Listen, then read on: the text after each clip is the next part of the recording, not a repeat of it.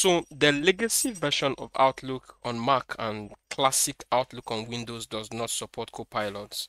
So if you're on classic Outlook, Copilot is not going to be available for you.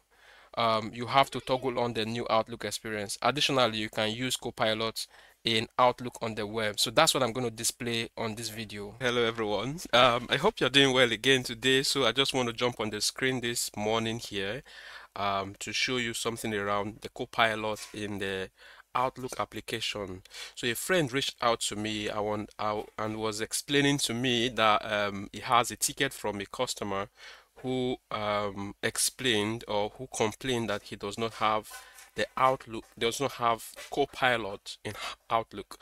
Okay, so one thing I must tell you is that, okay, look at this place. This is the desktop application, the Outlook desktop application. If I click on this email, I see summarize with Copilot, right? Or by Copilot, right?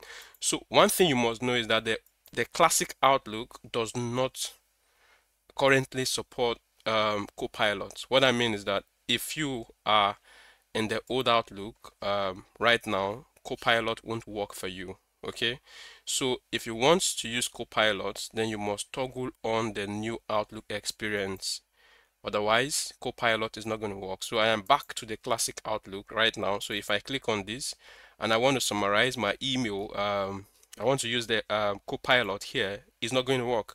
So what is just there is if you have a complaint that Copilot is not available, of course you can see it right here. There is no Copilot showing up here. So I hope you're able to learn a few things from this demo that I just showed you. If you did, please give it a like. That was just a very short way of showing you what to do. So from the Outlook Classic, it doesn't work. You can toggle on the new Outlook experience and it's going to work for you. You're going to see the Copilot showing up there in the new Outlook experience. I needed to support this program, but this channel by hitting on the like button. You need to subscribe just so I can, have to show you more of this content. So thank you very much, and I hope you have a great day. Bye from here. Yeah.